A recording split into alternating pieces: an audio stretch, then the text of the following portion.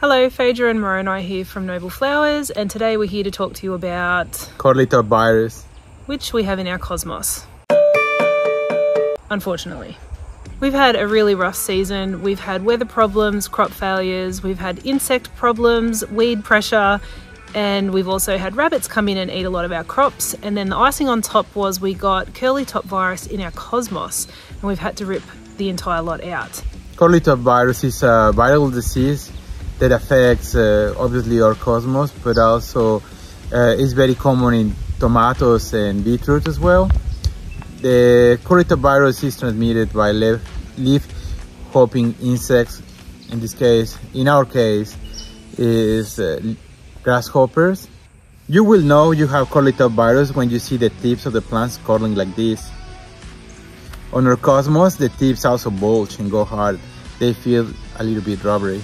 Curly-top virus will stunt the growth of your cosmos and cause deformities in the flowers and the foliage on your plants. And it'll generally just affect the health of your plant. Once you have curly-top virus, you have to remove all the plants, which we've had to do in both locations. We had cosmos out in the flower field and we also had it in front of our flower shed. And we've had to rip all of it out. After we pull the plants off the ground, we lay the bed-rooted plants on the side of the row to let them dry. We did that because the heat here is pretty intense, which caused the plants to dry pretty quickly. But if in the location that you are, it's not as hot and plants won't dry as quick, and you are worried that the insect will feed from those plants and hop into a different one, what you can do is cover the plants with plastic and secure the plastic with rocks, so the heat that will generate for the decomposition and the sun will help the plants dry faster. And it'll keep the insects off them while they're dying. After the plants are dead and they've dried up, you can then dispose of those plants by either burning them or putting them, like burying them in the compost, and then the virus will slowly break down in the compost. What we did to treat the soil was to till the soil after we pulled the cosmos from the ground, to expose the leftover roots of the cosmos to dry up from the heat of the sun. And what is recommended also is to till 1 week after this process to re-expose whatever material may be alive so it can dry as well. After this, you can amend the soil and reincorporate some nutrients into the ground. And then you can plant another crop in there. We're choosing not to plant anything from the same family. Unfortunately, cosmos is from the Asteraceae family, the same as sunflowers, dahlias, asters, marigold, feverfew, zinnias, and all most important plants for cut flowers. Most of what we have growing out there.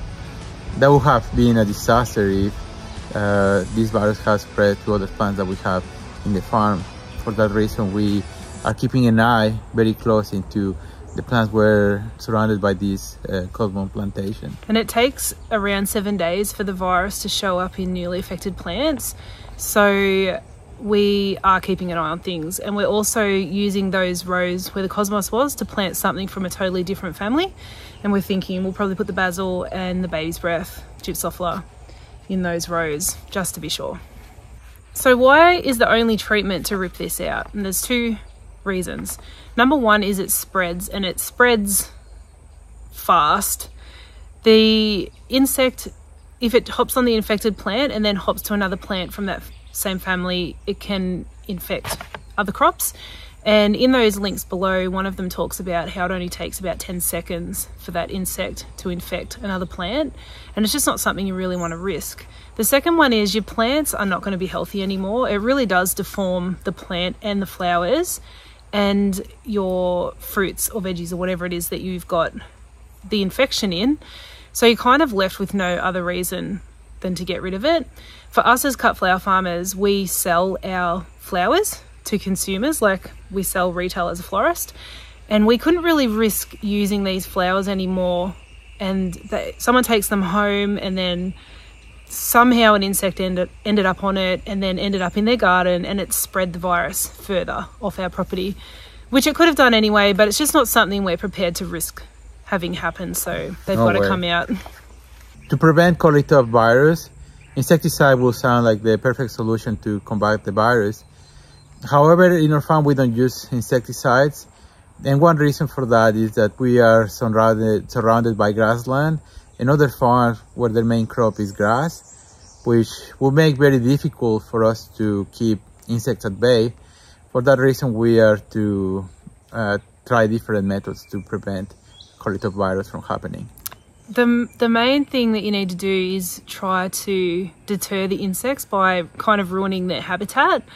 We need to keep our grasses down around the flower field so they've got less habitat to live in. One of the strategies that we read about was the fact that insects don't like feeding on plants when they're in part shade. They prefer to feed in full sun. So you can plant these plants in part shade or shade, but cosmos isn't going to do too well in full shade. So that's something that we thought we could try. And you can also use netting. The plants are going to get to a point at some stage where they can't be netted successfully anymore, but it might get them through the early stages. We hope this video have helped you. We hope this doesn't happen to you. But if you want to learn more about this, there is more information link in the description. And thanks for watching. Bye. See ya.